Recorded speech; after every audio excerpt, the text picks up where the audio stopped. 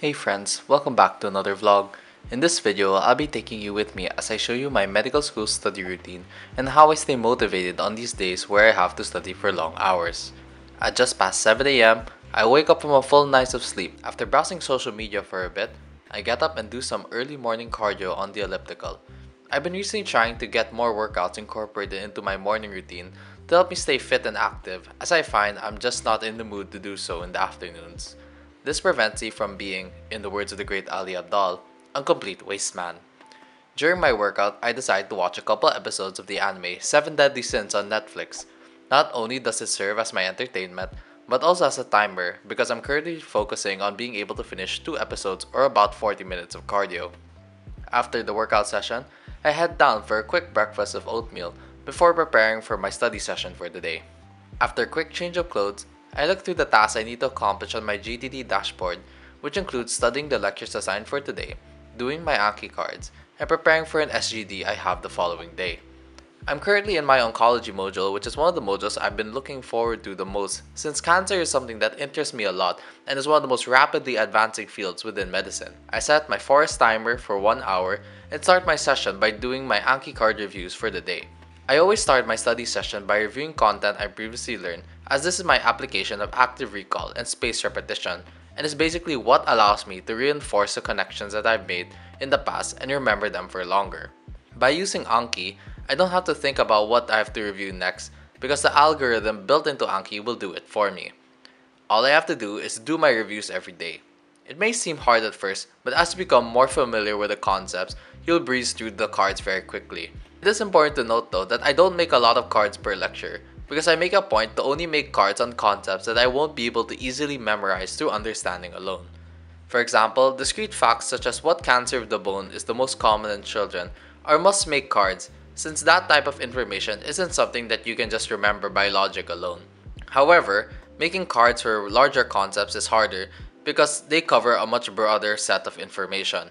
What I've done to alleviate this problem is to make statements such as explain Noel's hypothesis, then place the entire explanation for the concept underneath. Then, if I can explain the concept similarly to the way that I originally wrote it down, I consider it a pass during my anchor review session. Otherwise, I go through it again until I get it right. After finishing my reviews for the day, I begin work studying the lectures assigned for the day. I start with the lecture in Rehabilitation Oncology, which basically covers the type of management you need to do depending on the phase of treatment the patient is undergoing. For example, the goals for managing a patient during their treatment would be to prevent the side effects associated with cancer treatments such as nausea and vomiting from the chemotherapy. Compared to this, patients who are in the late stages of their cancer and only have a few months left to live will have palliation goals instead, meaning you want to maximize the quality of their life as they near the end. And I make a note of this by making the appropriate active recall questions in Notion. As I mentioned in previous videos, active recall is my primary method of studying, whereby I make questions for myself based on the lectures. Since the shift to the online class setup, I've stopped taking notes entirely and just relied on this system.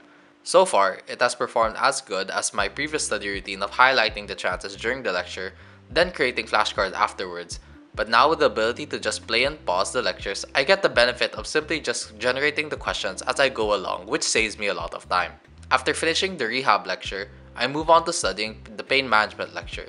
This isn't part of the oncology module, but a part of another module meant to complement it. I don't make any active recall questions for this lecture since I'm evaluated for this module based on the quizzes I have at the end of every lecture. However, I still apply the concepts of active recall in my head, asking myself questions on the previously covered material as I go through the lecture.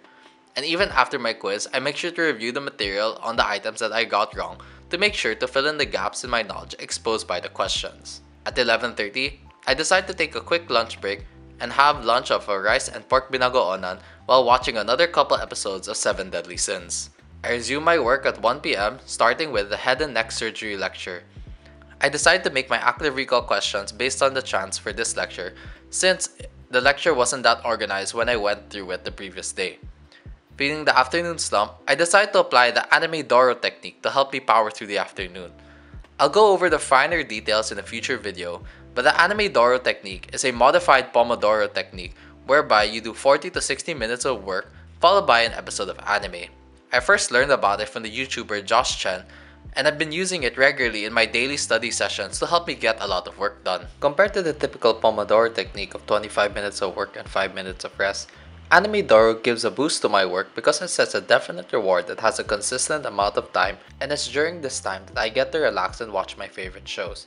And you need not be limited to anime, you can also use any show so long as it has a consistent length and doesn't exceed the 20-minute break time allotted. I spent the afternoon cranking out 4 more animedoro sessions and managed to finish all the lectures for the day. To celebrate a job well done, I decided to have dinner and relax for a bit. After an hour or so, I sat back down at my desk to do a bit of reading for my SGD the following day. The topic is on breast cancer, and given I'm a third-year medical student, I have to familiarize myself with the different diagnostic tests and procedures that will be used to manage the patient. So I go over some of the international guidelines for breast cancer management, as well as doing some of my own research online. I note down all the important points onto a Google Doc, and do this until 10:30 before I decide to call it a night and start preparing myself for bed.